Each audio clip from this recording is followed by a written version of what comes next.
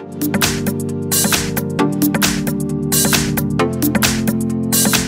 I've got TECNO Camon C8 and let me show you how to activate unknown sources on the following device.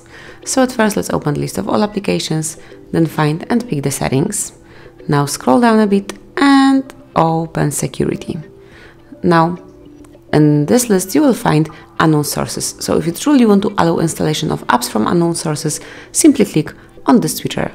And just be aware that your phone and personal data are more valuable to attack by apps from unknown sources, and if you are aware of that fact, you have to tap on OK, and that's it. As you can see now, unknown sources are active, so you can install applications which comes from different sources than your Play Store. Then if you would like to switch off this option, simply tap on the same switcher, and that's it. They are no longer active. So that's basically all. This is how you can quickly and easily activate unknown sources. Thank you for watching. Please subscribe our channel and leave the thumbs up.